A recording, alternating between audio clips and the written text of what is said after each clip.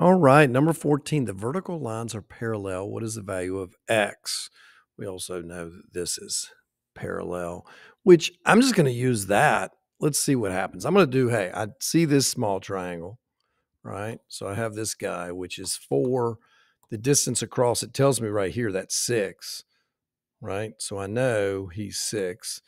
So I have this small triangle, has to be similar to the whole big triangle. Now this length is 4 plus x, and this all the way across is what? 8. So I'm just going to set up that proportion. 4 corresponds to the 4 plus x equals 6 corresponding to the 8.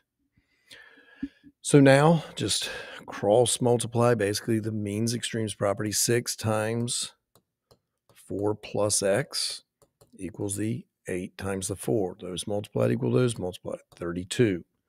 We'll go ahead and distribute through. 24 plus 6x equals 32. Move the 24 over by subtracting 24 from both sides.